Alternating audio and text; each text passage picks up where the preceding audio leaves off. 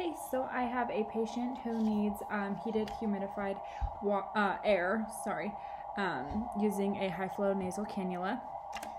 So I don't have the actual humidifier, I just have the water reservoir and the tubing. So we're going to pretend that this is in the humidifier.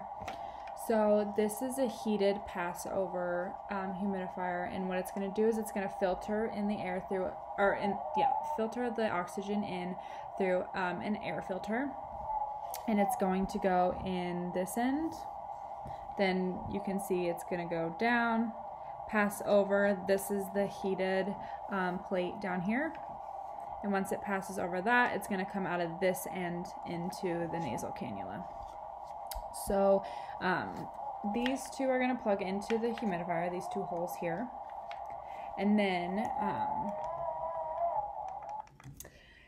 then this tubing here pops out, and you can feed it up to your water bag, which will be on your mobile pole.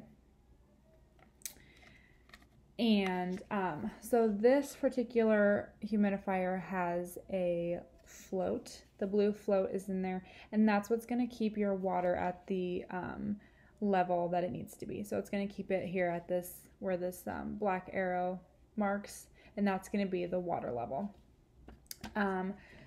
So as far as the tubing, this bigger end is going to hook onto the actual humidifier, where this end is going to connect to your high flow nasal cannula. And so there is an integrated temperature sensor that's in this part of the tubing.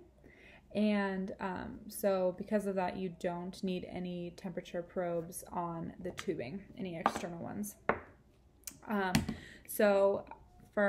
We're going to keep the temperature at about 37 degrees Celsius for a patient, and I set my FiO2 at 50% at 15 liters per minute, which is the ratio is going to be 1.7 to 1, and then I'm going to multiply that 2.7 by 15 and get 40.5 liters per minute.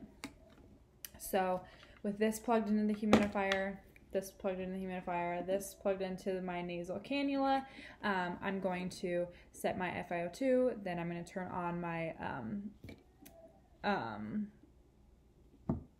my oxygen, and then my patient will be getting heated water vapor.